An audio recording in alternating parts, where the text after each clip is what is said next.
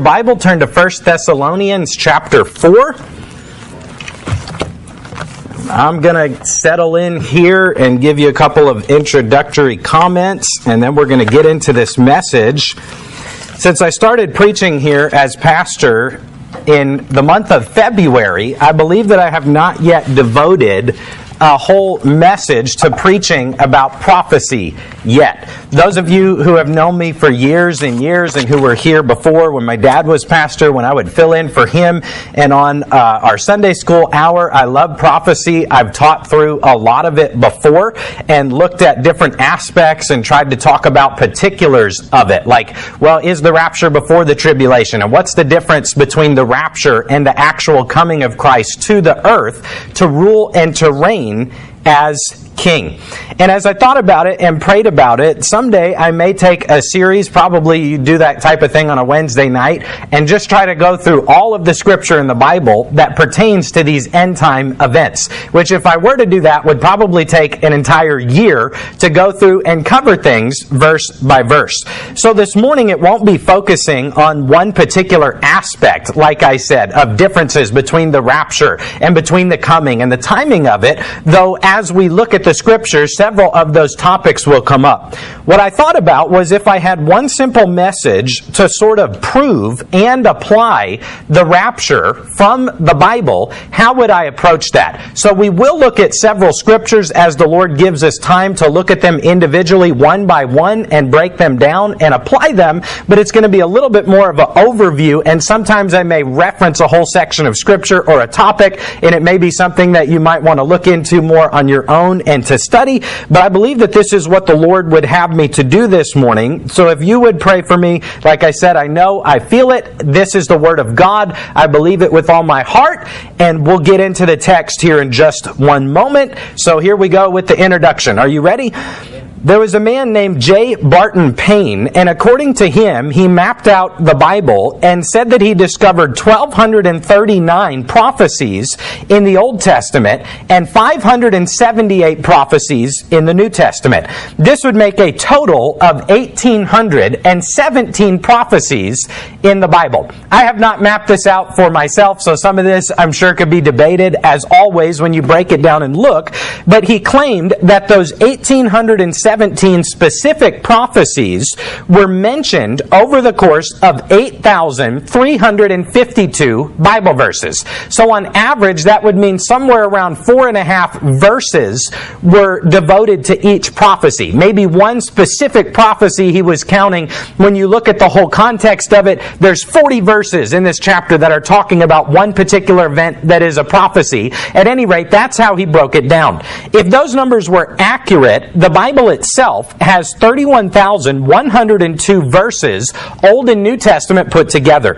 And if 8,352 of them are dealing with some type of prophecy, that would mean that approximately 26.8% of all verses in the Bible have to do with prophecy of some sort or another. Many of them have been fulfilled already, but many of them have not. I say all this before we get started to point to the fact that you can't really just ignore prophecy and be a faithful Bible teacher. I understand there's a lot of people who say, well, I don't want to get too far off into the weeds and I'll let other people have their specialties and there's stuff that people worry about that I'm not going to get too far into. And there's nothing wrong with that. But we can't approach teaching the Bible and say we're just going to ignore whatever has to do with future events and actually be faithful to what we are called to do, because according to those who broke it down, approximately 1/4 of our Bible has to do with prophecies. There are also many events that are unequivocally yet to be fulfilled. The Old Testament prophesied that Jesus Christ would be born of a virgin, that he would be born in Bethlehem, that he would pay for the sins of all mankind. Those prophecies have been fulfilled already. But as we look to this future prophecy and events like the rapture, second coming, ruling and reigning of Christ on the earth for 1,000 years, not only does the book of Revelation talk about many of those things, but wide chunks of the New Testament talk about those things, and wide chunks of the Old Testament talk about those things. things. The book of Zechariah and Isaiah, Jeremiah, even the Psalms contain a lot of prophecies about the Messiah coming and setting up his kingdom on earth and ruling as sort of an end of days event. And we've talked about it before, but that's why his disciples were so confused, and John the Baptist was confused. And they were like, when are you going to set up your kingdom? When are you going to beat these Romans back who are oppressing us, sit on your throne, and rule over all the nations of the earth from Jerusalem, like the Old Testament says you're going to? And he had to tell them over and over again, yes, it's prophesied I will be king and ruler of the earth, but it's also prophesied in Isaiah 53 and Psalm 22 that I would die for your sins. And what I want you to understand is that right now I'm here to die for your sins. I'm going to ascend back up to heaven. But then Jesus also talked over and over and over again about a time in the future when he said, I'm coming back to this earth to fulfill all of those prophecies where I will rule and reign as king. It wasn't spelled out in the Old Testament that he would come once to die for sins and then once he would come to reign as king, but he had to get them to accept, I'm God, this is my plan, this is the way that I am going to fulfill it. In like manner, as we look to the future, we believe that there is an event where Christ will come to the earth and set his feet upon the earth and rule and reign over all the nations, just like the Old Testament says. But we also believe there is an event that we have come as the church to call the rapture. Now, if you have discussions with some people and they want to debate different aspects of it, you may hear someone say, the word rapture isn't even in the Bible. And it's true. But did you know that the word Bible isn't even in the Bible? The word rapture does not appear, but the event of what we would call the rapture absolutely does appear. Let's look at 1 Thessalonians chapter 4 and verse number 13, and here we go. Lord help us. But I would not have you to be ignorant, brethren, concerning them which are asleep, that ye sorrow not, even as others which have no hope. This is the Apostle Paul writing here to this church, and he says, don't be ignorant about them which have died in the Lord. Okay, that's what he's talking about. Other Christians who have already died went to heaven and are with God. Verse 14, for if we believe that Jesus died and rose again. Let me stop there for one moment this morning. Do you believe that Jesus died and rose again? Amen. It's a given. He's writing to the church. He's not bringing up the question, do we really believe that Jesus died and rose again? He's making a comparison, and he says, if we believe that Jesus died and rose again, as the Bible tells us that he did, we've hung our faith, our entire eternity on the fact that he did. If we believe that Jesus died and rose again, look at the next half of the verse. Even so, them also which sleep in Jesus will God bring with him. Now we note there that the context is he's talking about bringing those saints who've died before with him. But just for a moment, focus on the fact that it says God will bring with him. If he's going to bring people with him, that means he's coming. And the Apostle Paul links the future event where he comes with the past event where he died and rose for our sins, and equates them and says if we have faith that he truly was God, died, rose again, paid for our sins, then we believe he's coming again because he promised he would come again. Verse 15. For this we say unto you by the word of the Lord. This is not our ideas, these are God's words. That we which are alive and remain unto the coming of the Lord shall not prevent them which are asleep. The word prevent there means precede or to come before. We're not going to jump in front of them. We're not going to cut them out. Christ is going to bring them with him. But notice the phrase there I have underlined in verse 15. We which are alive and remain unto the coming of the Lord. There will be a generation of Christians. That's what he's talking about when he says we which are alive and remain. In their day, they were expecting maybe Christ will come back before we die. We don't know when he's coming, but we know that in the future there will be a generation of Christians that do not die, because they will be alive and remain unto what? The coming of the Lord. Verse 16, for the Lord himself shall descend from heaven with a shout, and with the voice of the archangel, and with the trump of God, and the dead in Christ shall rise first. Then, notice the same phrase, we which are alive and remain. What's going to happen to us? Shall be caught up together with them in the clouds to meet the Lord in the air, and so shall we ever be with the Lord. Wherefore comfort one another with these words. The Greek word there for, notice the phrase, caught up. We will not die, but rather there will be a generation, I know I'm repeating myself, but it's very basic, right from the text, a generation of Christians that do not die, but they will be caught up together into the clouds to meet Jesus Christ himself, and from that point forward, we are going to be with God forever. The phrase there, caught up, translated into English from the Greek word harpazo, is how you would pronounce it when you're trying to say it in English and don't really know Greek like I do. Harpazo. And what it means is a catching up, a snatching away. It's the clearest verse in the Bible that talks about what we would call the rapture. We have it right here in the text. Jesus comes in the clouds and catches away his church. As I said before, I believe that at the end of the 7-year tribulation period, Jesus will come to earth with the church, defeat the Antichrist and his enemies, and will reign for 1,000 years from Jerusalem.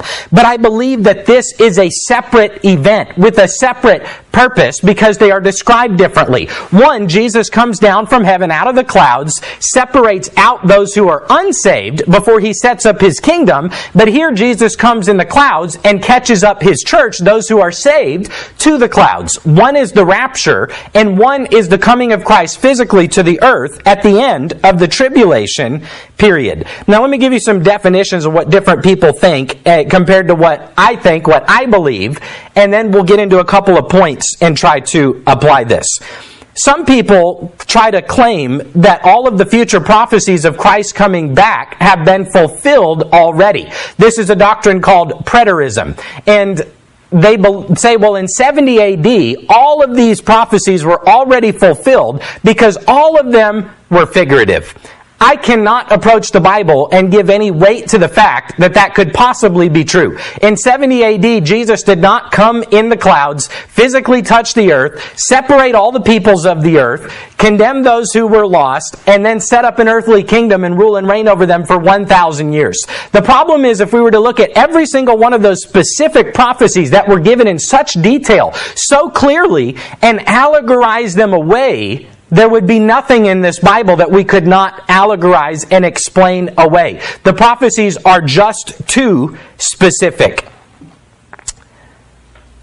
Now, the millennial kingdom of Christ is that event which is spoken of in Revelation chapter 20. He'll sit upon the throne in Jerusalem and rule for 1,000 years. It fits right hand in hand with all of those Old Testament prophecies. Like I said in the book of Zechariah, it says the Messiah his feet shall touch the Mount of Olives. It will split in half. He'll walk across. He'll defeat his enemies, and he will rule over all the nations of the earth.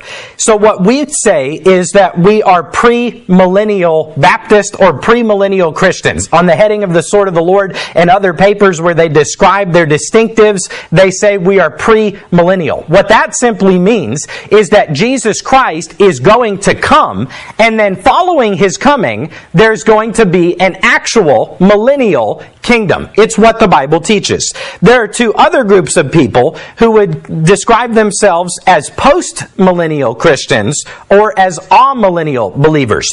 What both of those terms mean are they don't believe Jesus will actually have a 1,000-year kingdom. It's all figurative. They don't actually believe it. I know I'm getting off in the weeds a little bit this morning, but if you could stick with me, we're going to get to the text. We're going to keep it simple. What we believe, and I've probably spent a little bit too much time on all of this in years past, but I love it. It's the Word of God. I think I spent 7 hours listening to a partial preterist debate a full preterist, that non-cessationist. You don't really need all that, but I'm just trying to give you some definitions to build upon. Those who are amillennial believe that we are in the millennial kingdom now because it's all figurative. And when it talks about the marriage supper of the Lamb and Christ spending time with His church, those are saints who have died and gone to heaven. And eventually, when all that's over, He's going to come down to the earth. Now, the problem with that, and also with post-millennial, is that they say, well, the devil's been bound in this current age. And if you think the devil's been bound right now, I don't know. We're going to have to talk about that. What the post-millennial people believe is, again, the millennial kingdom is a figurative time wherein that Christians become so involved in the human realm that the world eventually becomes more and more Christian, that it eventually gets better and better, and that Satan is bound, and that there will be this golden age where persecution fades out, and that through the work of the church, the whole earth basically becomes Christian and ready for God, and then God just shows up to take the throne because we're all ready for Him to get here. If you've been watching the news, that view is just not working out very well. I don't believe that's what the Bible teaches. I believe Jesus will come, and then the millennial kingdom is a literal teaching of the Bible that will happen.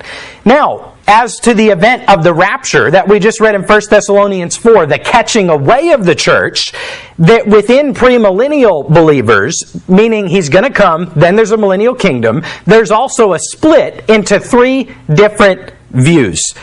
Pre-tribulation is what I believe. I believe Jesus will come, and then there will be a 7-year period described by the prophet Daniel in Daniel chapter 9. If anyone is interested, our website has a link to sermons, and if you go to series and scroll down, we did an 8-week series on Daniel chapter 9, Daniel's 70-week prophecy, where we went a little bit more verse by verse and took our time. If you find that kind of thing interesting, you're welcome to go back and listen to it. But what Daniel said is that there will be a figure that the New Testament calls the Antichrist that will make a covenant with the Jews for 7 years, and that they will rebuild the temple and begin to put their sacrifices back in place, and that halfway through that 7-year period, that Antichrist will turn on the Jews. He won't allow them to make the sacrifices. He'll proclaim himself to be God and require all that live upon the earth to worship Him, to worship His image, and to receive a mark in their right hand or in their forehead, and you will not be able to buy or sell unless you receive that mark in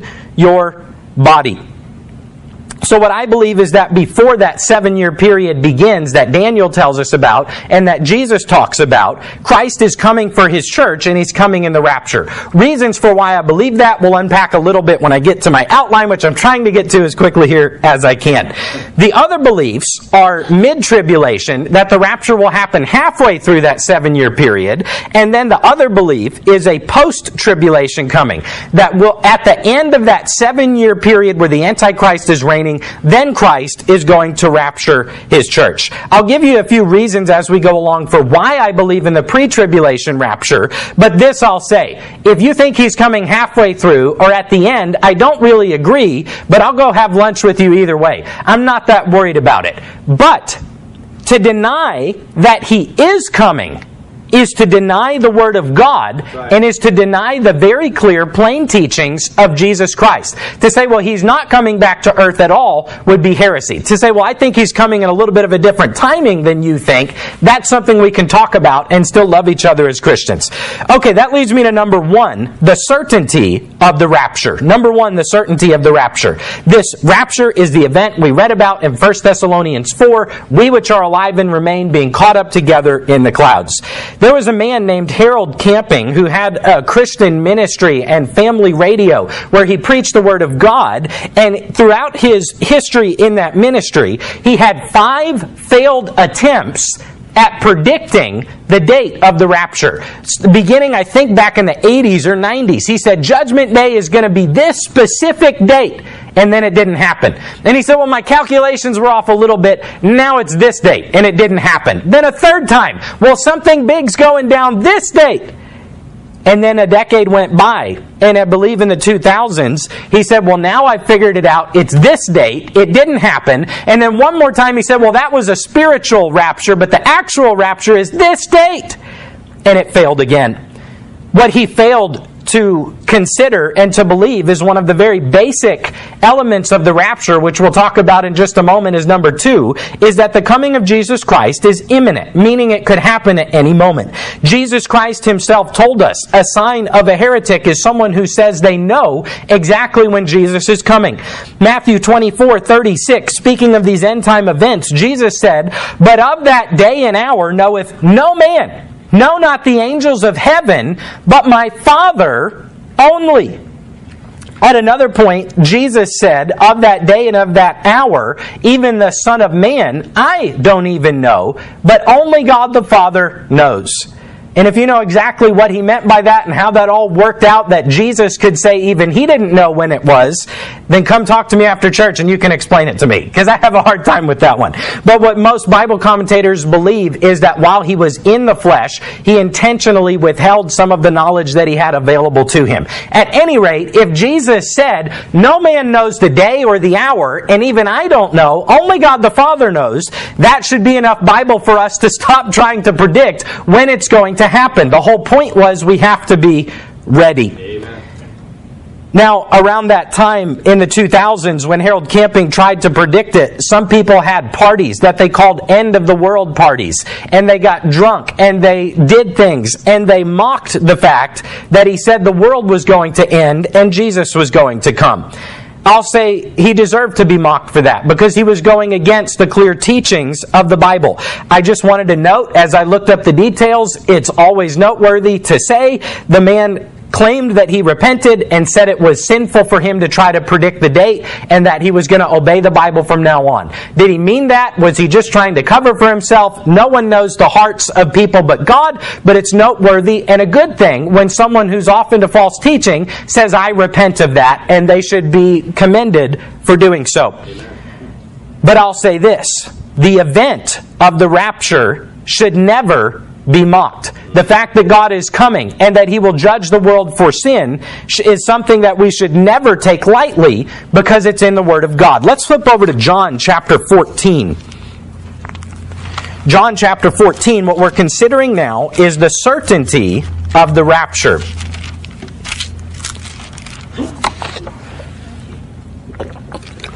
It's contained in all of the Bible, but what I'm going to focus on here for just a little bit is the words of Jesus Christ himself and how often and consistently Christ in the flesh said, "I'm going to come back someday, and you'd better take that seriously." John 14, verse 1. "Let not your heart be troubled. Ye believe in God, believe also in me." This is, in my Bible, words of red, meaning it's Jesus Christ speaking himself. "In my Father's house are many mansions. If it were not so, I would have told you. I go to prepare a place for you." Okay, he's going to go to the Father. He's going to prepare them a place. The word there for mansion means abode, place, house, or mansion. That's what he's talking about. He's preparing a place right now while he's gone, where we will go one day to be with him in God the Father. Verse 3. "And if I go and prepare a place for you," again, not actually questioning it, but comparing it, he just said for certain, "I'm preparing you a place. And since I'm preparing you a place, I want you to know," the next phrase, "I will come again and receive you unto myself, that where I am, there you may be also." With no equivocation, with no oscillating, with no doubt, Jesus Christ said, "I will come again." I'm going to give you machine gun style here real fast a whole bunch of scriptures that I'm going to read to you, and every single one of them are in the Gospels, Jesus himself claiming again with no doubt or question that he would someday come back again. Matthew 24:27. "For as the lightning cometh out of the east and shineth unto the west, so shall also the coming of the Son of Man be." Verse 37. "But as the days of Noah were, so shall also the coming of the Son of Man be." Verse 44. "Therefore be ye also ready, for in such an hour as ye think not, the Son of Man cometh." Jesus speaking to John in Revelation 22, verse 7, and then again in verse 20. "Behold, I come quickly. He which testifieth these things saith, Surely I come quickly." Matthew 16:27, for the Son of Man shall come in the glory of his Father. In Matthew 26, when they were trying Jesus, there's an interesting verse in verse 63 and 64. It says that Jesus held his peace, and then the high priest asked him. The high priest said, I adjure thee by the living God that thou tell us whether thou be the Christ, the Son of God.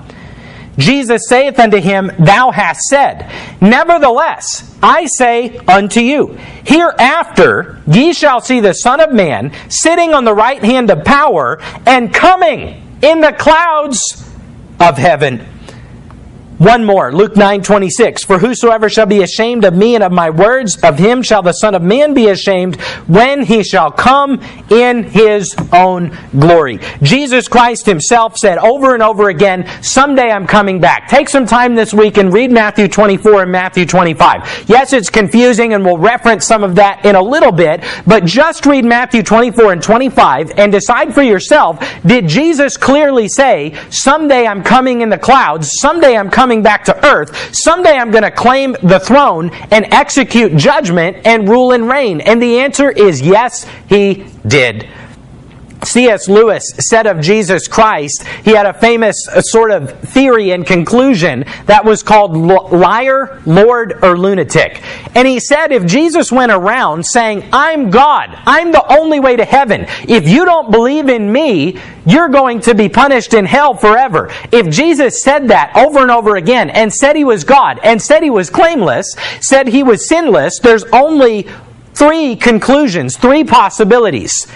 Either he's a liar. He knew he wasn't God, but he said it anyway. He's a lunatic. He's crazy. He actually thinks it, and it's not true. Or else he is Lord, and he actually is God, and he actually meant what he said. And of course, that's what we believe to be true. But his point was, Jesus could not be a good man if he intentionally claimed to be God, but was not. He could not be a good man and a sane man at the same time and say, I'm the only way to the Father, if he knew it was not true, or if he believed it to be true, and it was not. People will say, well, the Bible's a good book and teaches us a lot of good things, but it's not really the Word of God. Not possible, because the Bible over and over again claims to be the very words of God. It's not possible that Jesus was just a prophet and a good man who taught us how to live, but he wasn't really God. That can't be true. He wouldn't be a good man if he over and over again claimed to be something he was not. And of course we believe that the only logical conclusion is that he is God. He is Lord. Everything he said is true. And I think we can put the second coming of Christ into that same category. Meaning, he promised it was going to happen. So if it doesn't happen, if we don't believe it's going to happen, that would mean that Jesus isn't God, that he's a false prophet, and that what he said is not actually and literally true. If you ask me, why do I believe in the rapture? Why do I believe Jesus is coming back someday as he came again? It's because God said it, and I choose to believe God. It is certain. In Acts 1, 9 through 11, again, all the rest of the Bible backs up this teaching, but I wanted to focus for a moment on the fact that Jesus said it so many times.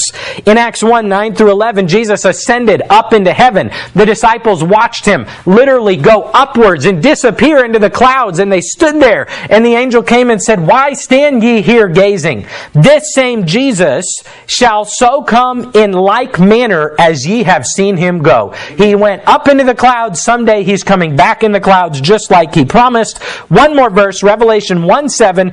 Behold, he cometh with clouds, and every eye shall see him, and they also which pierced him, and all kindreds of the earth shall wail because of him. He's coming back. The Bible has promised that it is so. In Daniel chapter 5, we see the story of a wicked king named Belshazzar of the Babylonians. And one night, he was having a drunken feast with all the leaders of his nations.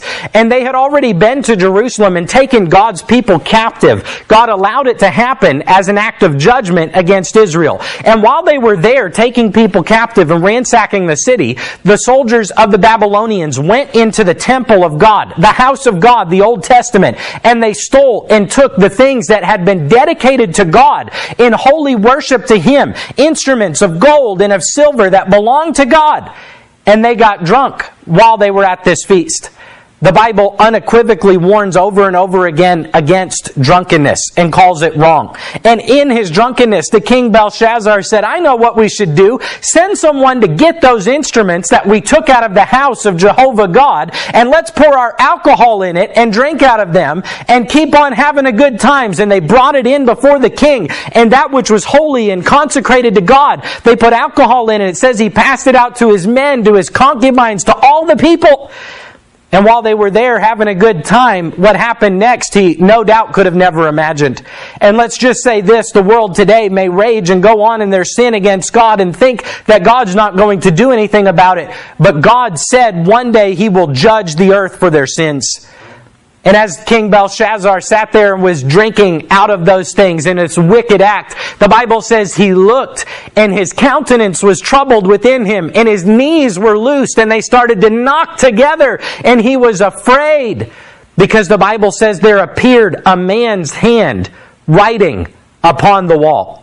That might disconcert you a little bit too. You see a hand come out of nowhere and start to write on the wall. And it was a phrase that no one knew what the language was. They couldn't translate it. It was mene, tekel, upharsin. And he called all of the wise men of the Babylonians and the Chaldeans and all of his spiritual advisors that did not believe in God. And they couldn't tell him what it said. And then he called for Daniel because he had a testimony that he knew the God of Israel and he could translate mysteries. And he looked up and he said, this is the translation of it. What the words mean. The first word means that God has numbered your kingdom and finished it. In other words, He's set an appointed time when you will be cut off and He's finished your kingdom. The next word meant thou art weighed in the balances and found wanting. And then the last phrase meant your kingdom has been taken from you and will be given to the Persians. And then the word of God says that very night his life was taken from him. Hence we have a phrase that has survived till this day, and as many of our phrases and terms that we may not even realize come directly from the King James Bible. You will hear someone say the phrase, the handwriting is on the wall. What does that mean? It means it's been declared. It hasn't happened yet, but it's about to happen for sure. And this morning, the handwriting is on the wall. This world is on a collision course with the judgment of God. And they may continue on thinking that God will not keep His promises. But if God said it, it is certain, and He has declared it.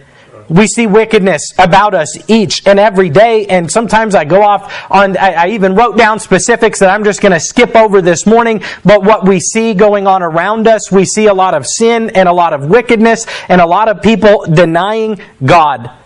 Children's shows that are targeting them with the messages of evil of our day. Well, God said, woe unto them that call good evil and evil good. Right. He is watching. He has no doubt weighed this world in the balances and found them wanting. And their freedom to continue rejecting God will not go on forever. He will come back.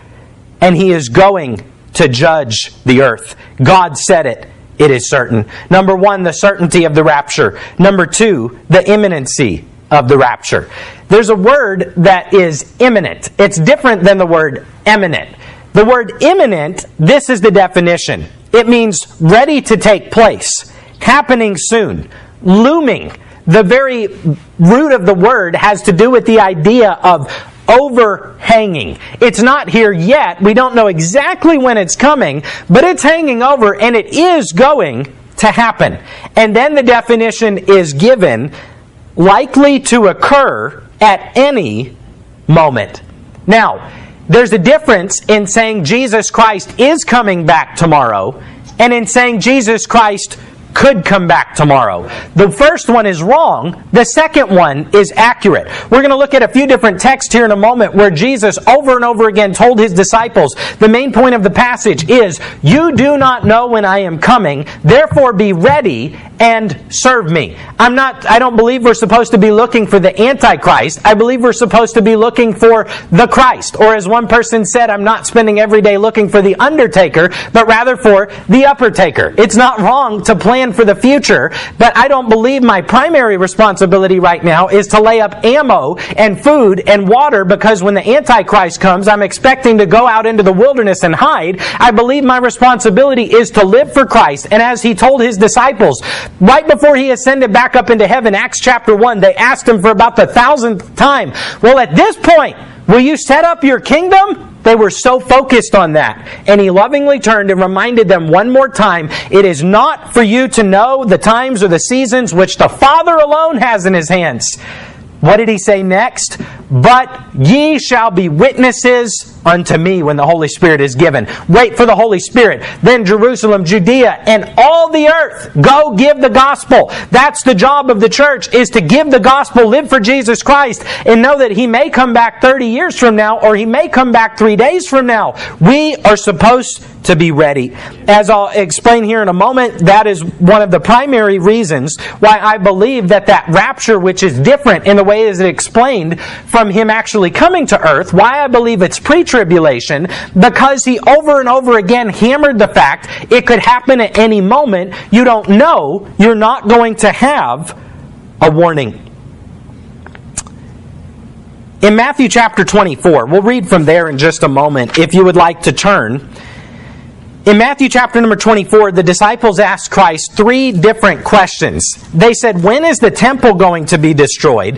What is the sign of thy coming? And when shall the end of the world be? So I personally believe that in the chapter, he talks a little bit about all of those things, and that sometimes he's talking about that coming to the earth to rule and reign, and then sometimes he switches up and talks about when that whole thing will be kicked off by his coming, and reminds them to be ready. I need to stop and look at my notes for one moment, because I got to see where I'm at. Okay, so the rapture and the second coming to the earth, the final coming to the earth, are different. Here's the point I wanted to make. The final coming, where Christ actually comes to earth, sets up his kingdom, is not an imminent event. What do you mean by that? Meaning it cannot happen today, because there are too many events that first of all have to take place. Earlier on in Matthew chapter number 24 and verse 15, Jesus said, when you see the abomination of desolation take place. What is that? That's what Daniel prophesied about. He said, then, for that next 3.5 years, there's going to be the worst persecution the world has ever known. And then when all that is over, he says later around verse 29 and 30, you'll see the Son of Man coming with his angels to set up the kingdom. So Jesus can't come with his angels today to set up his kingdom, because there has to be a worldwide leader that makes a covenant with the Jews, that turns on them halfway through, that makes the entire earth get a mark either in their right hand or in their forehead and worship them. And 3.5 years after that takes place, then Jesus will come back to the earth. So it's not imminent. There's specific events that have to take place first. However, Jesus also warned his disciples to be ready, because I'm coming back at a moment you don't expect. And I believe that rapture of 1 Thessalonians 4 is an imminent event. Meaning we don't know when it's going to happen, but it's going to happen soon, and it could happen any time.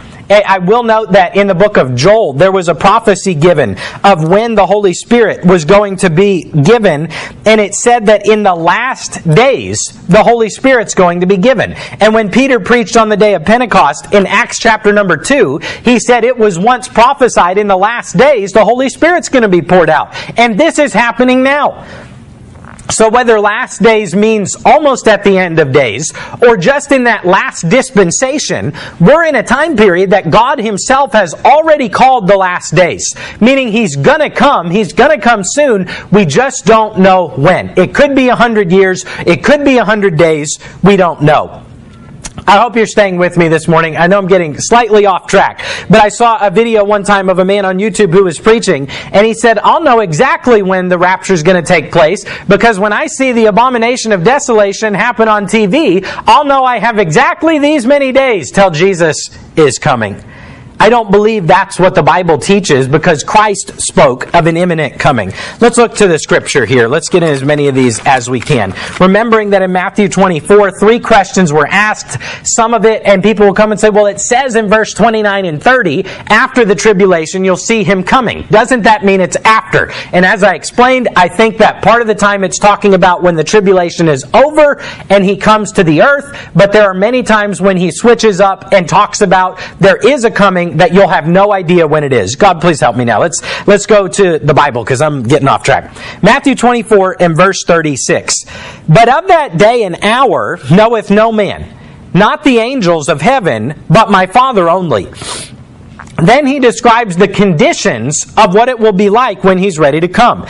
But as the days of Noah were, so also shall the coming of the Son of Man be. For as in the days that were before the flood, they were eating and drinking, marrying and giving in marriage, until the day that Noah entered into the ark, and knew not until the flood came and took them all away, so shall also the coming of the Son of Man be. Then shall 2 be in the field, one shall be taken and the other left. 2 women shall be grinding at the mill, the one shall be taken and the other left. And I have a rabbit trail that I'm not going to chase, that I'm going to stay on point here. Now, the point of why I'm reading this is that Jesus said there will be a coming where those who do not know him will not be expecting anything. It's like the days of Noah. They're eating, they're drinking, they're partying. They didn't know anything. They had warning, but all of a sudden the flood came and it was upon them.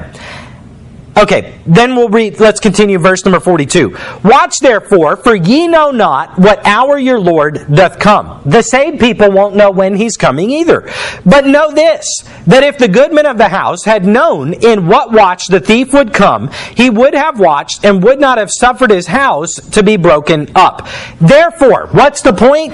Be ye also ready, for in such an hour as ye think not, the Son of Man cometh. And in the verses that follow, he says, be a faithful servant that is ready for when his Lord comes, that is not taken back by it, or shocked, or surprised. My master came back today. I had no idea. Verse 50, the Lord of that servant shall come in a day when he looketh not for him, and in an hour that he is not aware of. What is the context? What is the point of what Jesus is saying? He says that if you knew when a thief was going to break into your house, you would get up and be ready to meet them. But a thief doesn't come that way. He doesn't send you a telegram. A telegram? Why did I say a telegram? I think it would be a text message. I don't know, but that would be weird if he didn't send a telegram. Hey, at 2 o'clock in the morning, I'm going to break into your house tonight.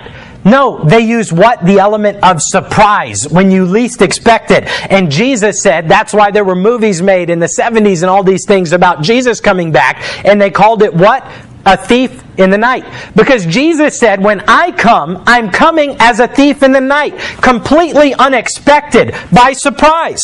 Now, I believe that what we read here in Matthew chapter 24, that the conditions described in this passage can't be describing a post-tribulation coming, Jesus coming at the end of that 7-year period, for 2 different reasons. First of all, the saved would literally be able to know the amount of days until his coming by comparing what Jesus said about and Daniel said about what's going to happen halfway through. Literally to the day we could pick when Jesus is coming back if we were going to be here the whole time and he was coming at the end.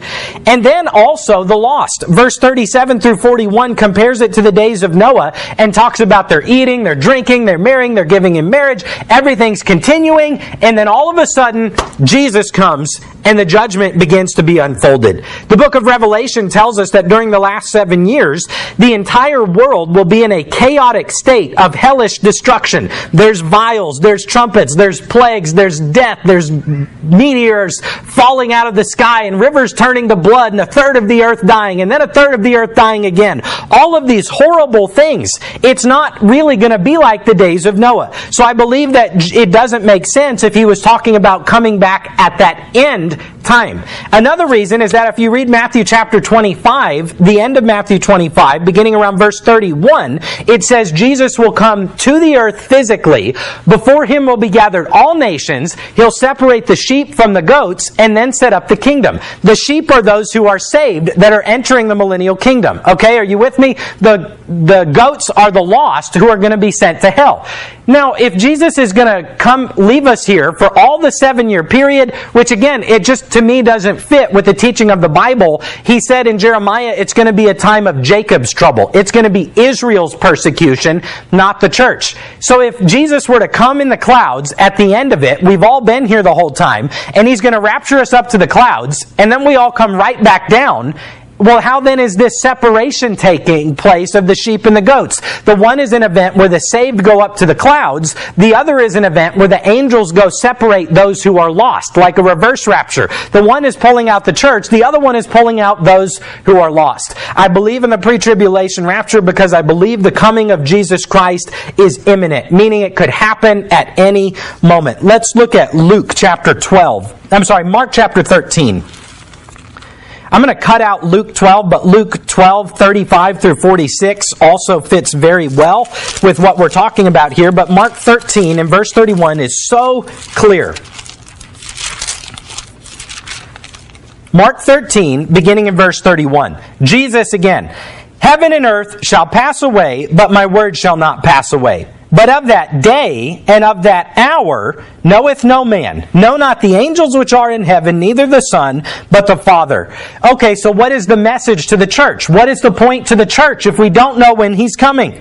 Verse 33, take ye heed, watch, and pray, for ye know not when the time is. The whole point is serve me like I could be coming back today or tomorrow. I don't see a warning in here. I don't see Jesus saying, well, someday you'll know you have 3.5 years. Someday you'll know you have 7 years till I'm coming. He said, be ready. I'm coming like a thief in the night. Verse 34, for the Son of Man is as a man taking a far journey, who left his house and gave authority to his servants and to every man his work, and commanded the porter to watch. So Jesus is like the master of a house who left servants in charge, but wanted them to be ready whenever He came back. Verse 35, watch ye therefore, for ye know not when the master of the house cometh, at even, or at midnight, or at the cock crowing, or in the morning, lest coming suddenly He find you sleeping. And what I say unto you, I say unto all, watch. Thief in the night, morning, midnight, noon. We don't know. Jesus said, be ready. Don't be looking for the Antichrist. Be looking for me. It could happen any moment. It is an imminent event. And as one more side note, I'll say the mid-tribulation rapture, I've watched the documentaries, I've heard it, I just don't see any evidence for the fact that He's coming 3.5 years through. To me, it's one or the other, and I believe it's beforehand, because however you want to slice it, whatever your opinions are, however much I've confused you this morning, I wanted you to get the point. It's certain, and it's imminent. Jesus said it could happen any moment, so be ready. Be faithful. Watch. Serve, because you don't know when I'm coming. It could be at any moment. That's the main takeaway I want you to get so far. The whole point is to be ready. And in John 14, 1 through 3, I guess there was one more side note. Jesus said, we read it. He said, I'm going to prepare a place to you, for you, where the Father is. Someday I'll come back, and I'll take you, that where I am, there ye may be also.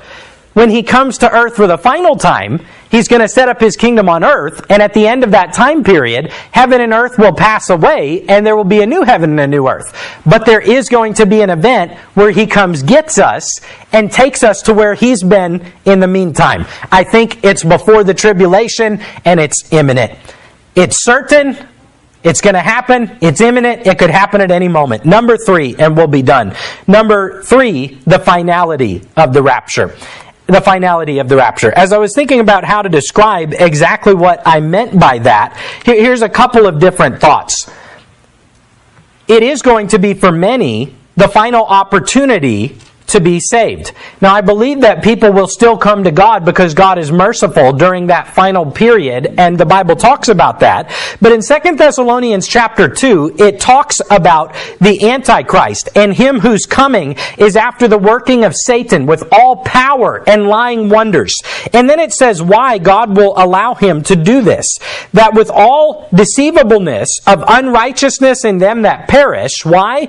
Because they received not the love of the truth, that they might be saved. Verse 11 and 12 says that God himself will send a strong delusion, that they all should believe a lie, that they all might be damned, who believed not the truth, but had pleasure in unrighteousness.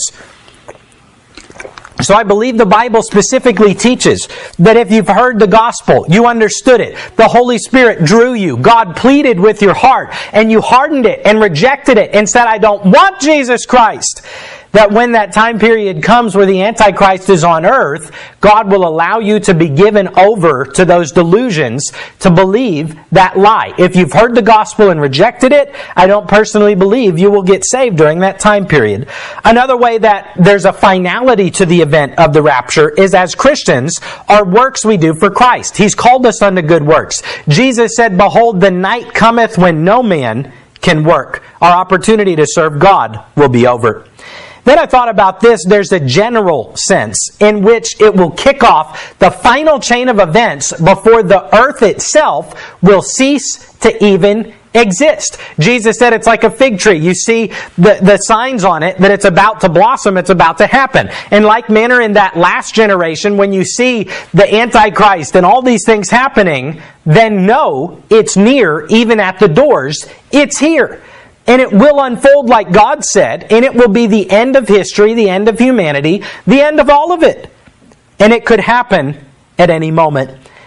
Death hangs over us all. It could happen at any time. In like manner, the rapture hangs over us all, saved or unsaved, as a certain event that is going to kick off the final chain of events of all human history. Time will not slow down or reverse. On American Family Radio, there's a program called Exploring the Word that we used to listen to sometimes, and John and I were just talking about it last night. And people would call with their Bible questions, and Alex McFarland was taking questions. And one guy called in and he said, hey man, have you heard about this particle accelerator machine they're making? I think when that thing goes off, it's going to reverse time. I don't know if he was watching the Flash or if he was actually watching the news or what, but he said, it's going to start reversing time. And the Bible teacher said, now, stop that. He said, time is marching irrevocably forward to the day of judgment where Christ will be king. We're not going to be able to go back and do it over again. We're not going to be able to receive Christ as Savior if we rejected Him while we are alive. We will not be able to go back and give our life in loving works of sacrifice and offerings to Him again when it's over. What I want us to know is that the end is coming and it will be final. And what's the point? We need to be ready. I get these notifications on my phone that pops up and they say this day 1 year ago or this day 6 months ago, and it's fun to look back and remember what we were doing. And I'll never forget the first time last year, my daughter will be 2 at the end of October, and something popped up from 6 months ago on my phone, and I looked at it and I almost got a little teary-eyed, and I told my wife, I said, I don't remember her like that. It was only 6 months ago, but you're so focused on the seasons that when they start walking or talking, it's hard to remember what they were like when all they could do was crawl or when they couldn't crawl. And the point is, the Word of God tells us we only have one life. And as the song says, only what's done for Christ will last. The doctrine of the rapture is a purifying doctrine. It's meant by Christ to tell us, watch, serve me, be ready, know that your opportunities are limited and will soon slip away, and live for Jesus Christ. And the seasons change. It's turning cool. There's football on. We have this, it's fun, this rhythm of life. But we're also reminded we only have so many trips around the sun. We only have so many seasons. We only have one life to give to Jesus Christ. And I refuse to believe that this mortal coil of suffering and pain and confusion is all there is. Why? Why do you believe that? I believe that because God has said this is not all there is. And I choose to believe God. Shakespeare wrote a play, and at one point a character in the play expressed his exasperation, and he said, life is a tale told by an idiot, full of rage and fury, signifying nothing. Take Jesus Christ out of our life this morning, and that's what it would be. But we find meaning, we find hope because we have found the truth in Jesus Christ, and we believe that what He has said is true. Let's turn to Matthew chapter 25. I want to read you this passage, and then we'll be dismissed. I was able to go to a funeral just a couple weeks ago of a family that years ago, their children used to ride the church bus and come here probably a good 25 years ago. And it was people that I would think, yeah, I remember them, but I wonder if they would remember me. And now their kids were all adults. And the one came up to me and said, I remember you and your siblings, your brothers were Jason, and then it was Rachel, Rebecca, and then the little one was John, right? And I said, yep, that was it. And they talked about coming to church. And the one woman who is an adult now and has her own family, she says, what I remember when I remember your church is sitting in the pew and your dad's presence when he preached. And she said something along the effect of larger than life or dynamic as a little kid to watch him preaching. And I said he's got that presence that I don't think I'll ever have myself as a dynamic speaker. And then the other one went, and he said that because it was near the end and they had started packing up they had displays put out and pictures of their mom who was only 54 years old but that died from complications of COVID. And he said, look, I want to show you this. And he went and he dug in a bucket of all these pictures, and he said, your mom made this for my mom 15 years ago. It was that little plaque that said the name of the family established with this date, and I remembered she used to make that and give that to everybody. And there was another lady there who I remembered from when I was probably 5 or 6 years old, and I said, you used to own a dry cleaning business, didn't you? And she said, yeah, you're the pastor's son? You were so little. And she said, your dad is a good man. She said, whenever he brought his clothes in, I said, I'm not going to charge you. You work for God. I'll clean your clothes for free. What's the point? I got home and I was thinking about it, and I was talking to Melissa, and I said, when God gives us an opportunity to minister to people, it is such a precious thing that should not be taken lightly. That maybe 20 years from now there'll be someone who's in this church that gets called to another place, but that will look back and say, I remember when we were there, and I remember what you preached, and I remember what God did. Our opportunities are precious, and we are supposed to live for God because they are limited. I'm sorry, the clock is running out again, but Matthew 25, I'm going to read this straight through and then be done. Matthew chapter 25 and verse number 1.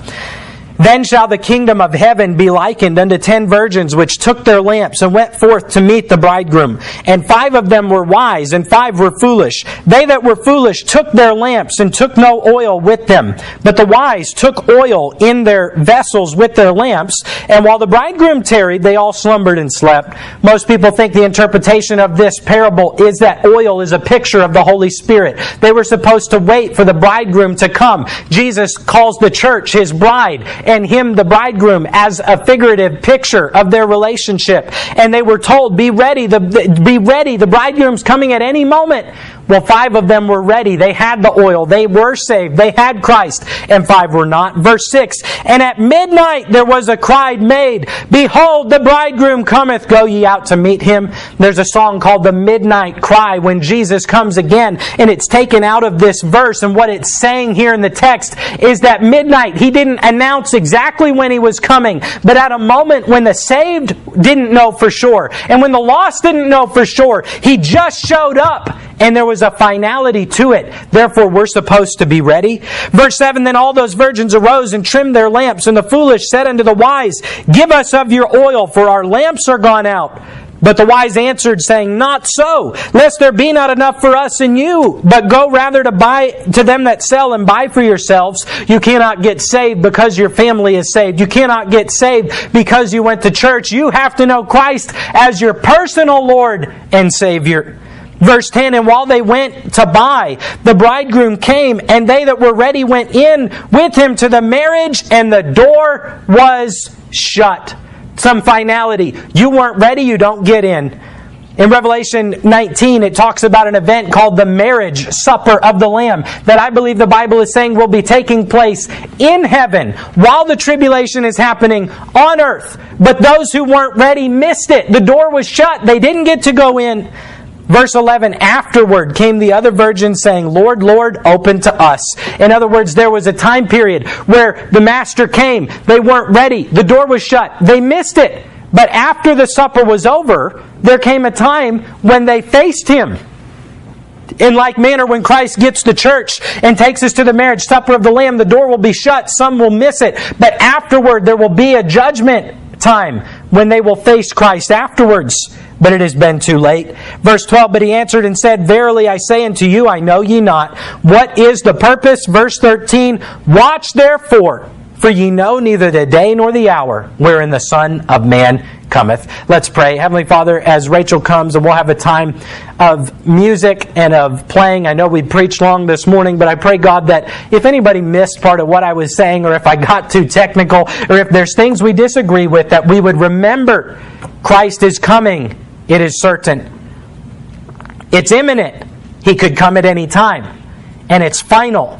There will be no going back. May we have our main takeaway when we study prophecy to be Jesus is coming. God, please help my heart to be ready. Let's continue in an attitude of prayer. If there's anyone here who doesn't know Christ as Savior today, I would beg you, receive Christ as Savior. Let us talk to you about that if you need it. Let's have the music play and let's have a time of prayer.